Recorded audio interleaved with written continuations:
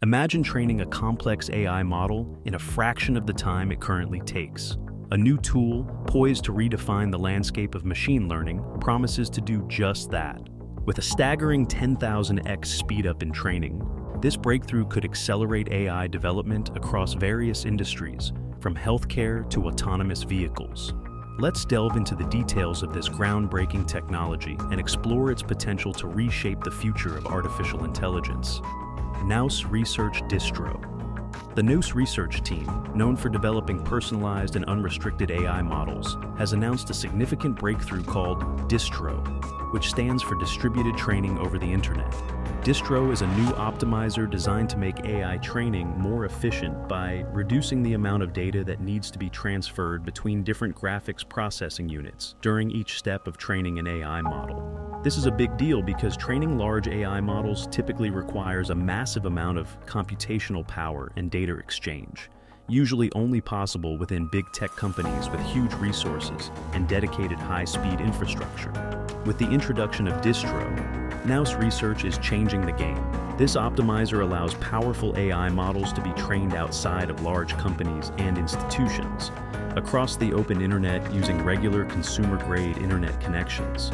This means that individuals, small groups, or institutions from around the world could potentially collaborate to train AI models, pooling their resources without needing expensive, centralized data centers. The democratization of AI training capabilities opens up new opportunities for innovation and development, as smaller organizations and independent researchers can now participate in cutting-edge AI research that was previously out of reach due to technical and financial constraints. The effectiveness of Drro has already been proven through tests detailed in a technical paper by Nous Research. In these tests, Drro achieved an 857-fold increase in efficiency compared to a popular existing training algorithm known as all-reduce. All-reduce is widely used in distributed computing and machine learning to synchronize data across different GPUs, but it involves substantial data transfer, which can slow down the training process and require high bandwidth. In contrast, Drro greatly reduces the amount of information that needs to be transmitted during each step of training from 74.4 gigabytes to just 86.8 megabytes, without significantly impacting the model's overall performance. This is a remarkable improvement that highlights the potential of Drro to make distributed AI training more accessible and feasible. The dramatic reduction in data transmission requirements with Drro addresses one of the biggest problems in AI training: communication overhead.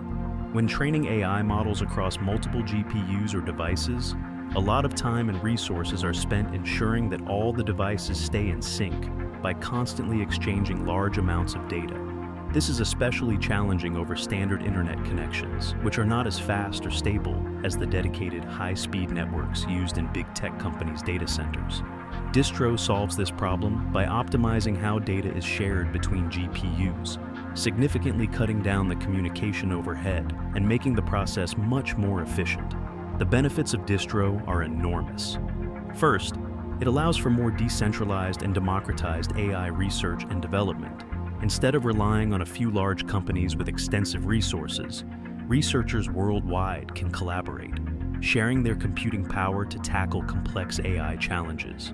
This could lead to a more diverse range of AI models and applications, as different perspectives and expertise come into play. Additionally, with more people having the capability to train large AI models, there could be faster advancements in various fields like natural language processing, computer vision, and robotics. Furthermore, Drro could enable faster development of AI models for niche applications that big companies might overlook. For example, researchers or organizations focused on specific scientific or social issues could train AI models tailored to their unique needs without the high costs associated with centralized AI training. This could lead to breakthroughs in areas such as personalized medicine, environmental monitoring, and educational tools, where AI models need to be specialized and adapted to specific contexts. Drro's reduced data transfer requirements also make it more sustainable and environmentally friendly. Traditional AI training consumes a tremendous amount of energy, especially when it involves moving large amounts of data across data centers. By minimizing the data that needs to be transmitted, Drro can significantly lower the energy consumption and carbon footprint of AI training, contributing to greener AI practices. Drro approach to training. Drro, or distributed training over the internet, takes a unique approach to training AI models by changing how data is shared between multiple GPUs. Traditional methods for training AI models require all the GPUs involved to frequently share large amounts of information, specifically gradients, which are crucial for adjusting the model as it learns. This process needs very fast and stable internet connections with high bandwidth to synchronize the data properly. However, Drro dramatically reduces the amount of data that needs to be exchanged by 4 to 5 orders of magnitude. This means that the amount of data shared is reduced by a factor of between 10,000 and 100,000 times, which is a huge improvement. What makes Drro special is that it allows powerful AI models to be trained over much slower internet connections than what was previously possible. Traditional AI training methods demand extremely high bandwidth, but Drro's reduced communication needs make it possible to train large-scale models over consumer-grade internet connections. For example, it can work with internet speeds as low as 100 megabits per second download and 10 megabits per second upload. These speeds are commonly available in many households around the world, making advanced AI training more accessible to smaller research teams, independent developers, and institutions that may not have access to the high-speed networks used by major tech companies. While the authors of the Drro paper have not yet fully explained how their algorithm manages to reduce the amount of data transmitted during each step of the training process, while still keeping the overall performance of the AI model intact, they plan to release more details soon. What we do know is that this reduction in data transmission was achieved without relying on amortized analysis, a method used to spread costs over time, or compromising the convergence rate, which refers to how quickly the AI model learns to improve its accuracy. Essentially, Drro maintains the effectiveness of the training process while cutting down on the data that needs to be sent back and forth, which is a significant achievement. The researchers tested Drro using the MetaLlama 2, which is a large language model architecture with 1.2 billion parameters. Parameters in AI are like the model's knobs that get adjusted during training to make better predictions. Despite using significantly less data transmission, Drro achieved training performance that was comparable to conventional methods.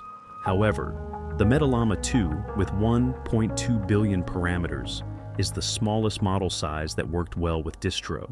The researchers mentioned that they are not yet sure whether this reduction in bandwidth scales up, down, or stays the same as the size of the model increases.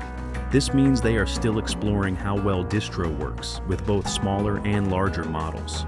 Preliminary tests suggest that Drro could achieve a reduction in bandwidth requirements of up to 1,000 to 3,000 times during the pre-training phase of large language models. Pre-training is the stage where the AI model learns general patterns from vast amounts of data before being fine-tuned for specific tasks. For the post-training and fine-tuning phases, where the model is specialized for a particular application, Drro could reduce bandwidth needs by up to 10,000 times without any noticeable loss in performance. This is a massive improvement that could drastically lower the barriers to training large AI models, making it feasible for smaller players to compete with larger tech giants. Furthermore, the authors believe that the Drro method, although initially tested on large language models, could also be applied to train large diffusion models. Diffusion models are a type of AI used for generating images, and they power popular open-source tools like Stable Diffusion and services like Midjourney. If Drro proves effective for training these models as well, it could significantly impact the field of AI-powered image generation by making it easier and more cost-effective to train these models, even over standard internet connections. Drro still uses GPUs for AI training, but instead of needing them all in one place, they can be spread out across the world and use regular internet connections. It was tested with 32 H100 GPUs, each loaded with a copy of the model. The test showed that Drro can perform as well as traditional methods like AtomW plus all reduce, but with much less data transfer between GPUs. This makes it possible to train large AI models efficiently across different locations, even with normal internet speeds. Implication of Drro. The Distro Optimizer has the potential to change how we train large AI models by making the process more efficient and less dependent on centralized, powerful data centers. This could have several important implications for different applications, such as federated learning and decentralized training. Federated learning is a method where multiple computers or devices work together to train an AI model without sharing their actual data with a central server. This approach is often used in situations where privacy is important, like training AI on personal devices such as smartphones. Instead of sending all the data to a central server, each device updates the model with its own data locally and only shares the changes, not the raw data. Distro could make federated learning more efficient by reducing the amount of data that needs to be shared between devices, which could lead to faster training times and lower communication costs. This would make it easier to train models in a way that respects users' privacy and doesn't require extremely fast internet connections.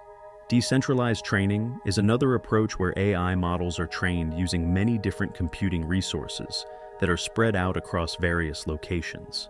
Instead of relying on a single, large, and expensive data center, decentralized training can use a network of smaller, more accessible computers, including those owned by individuals, companies, or institutions around the world.